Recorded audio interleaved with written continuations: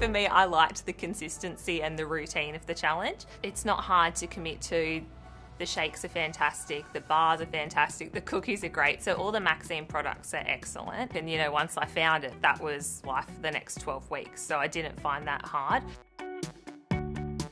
I liked doing the weight side of things. Maxine's is a program for women, so I'm not going to get bulky by doing, you know, a program that a man does. It's all tailored for getting the right shape for me. So that was great.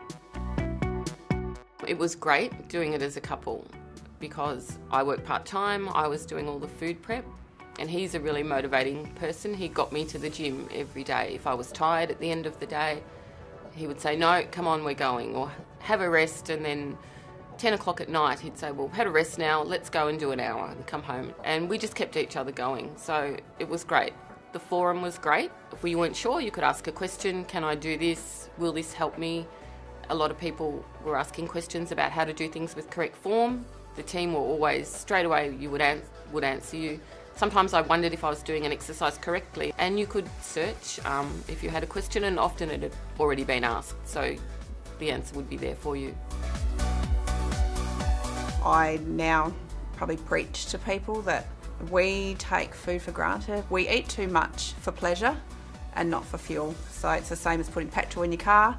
If your car runs on unleaded, you don't put diesel in it because it won't run properly. The Maxine's product range has been fantastic. I'm a little bit addicted to the strawberry with my oats, and I cut up strawberries in it.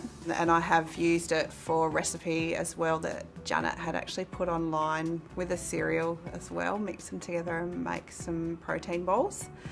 And the nighttime protein has been great since they launched that. You know, the nighttime nibble's coming on and it's just that bit thicker, and the chocolate flavour, that finishes me off, and I'm not looking for this, you know, the sneaky chocolate or the bickies in the cupboard or anything like that. So the products have been great, easy to use, and I would recommend it to anybody to use.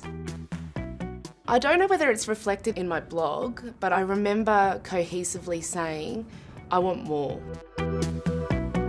I like goals. I like setting myself a challenge. I like to exceed those goals because it makes me feel good when I achieve them. I gave myself the support network that I needed, and I employed my husband to really keep me on track. I told my family all about it, and the community is an amazing embodiment of challenge. It's not only a great support network for if you're feeling a little bit down or frustrated, or you think that something's not quite right and you just need to bounce some ideas off. It was really great for information. And you also had the master coaches, and I was like so shocked. The first reply back, I was like, oh my gosh, Janet Kay just replied to me. And I was like, yeah, this is real. They're actually there for us. And so that was a really instrumental factor to my success with this challenge. It gave me a way to connect with other fitness-minded individuals. I have found so many unbelievable, inspirational people through forum, through Instagram, through other things, and we've all just kind of become like that fit family. I just felt mentally stronger, and that was so important to me. I just didn't feel like a doormat that everyone was walking all over anymore. I just felt like I could stand up to myself and I could say no if I wanted to say no. I started using the blog probably later on in the challenge. I was just using it. Instagram was easy for me, being a busy mum, and I got to, you know, chat with all the other co-challengers, and that became a really positive thing. Like, I'd wake up, like put a photo on there, or I'd write something positive, and wake up in the morning and be all these likes and positive things coming from everyone. Then I sort of started reading other people's blogs, and you know, it was quite interesting and really inspiring, and they were putting themselves out there. And once I'd started doing that, it became almost like a spiritual sort of journey for me.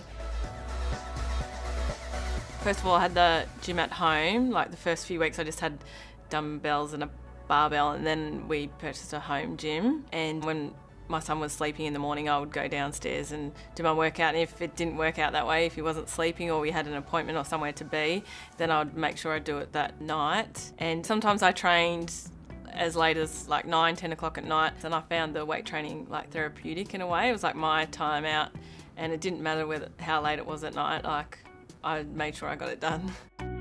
My family's really proud, and my friends as well. My best friend's my training buddy at gym, and she came over to my gym when it was 6 weeks into the challenge, so it was nice having her back to train with. I think people around me are happier too.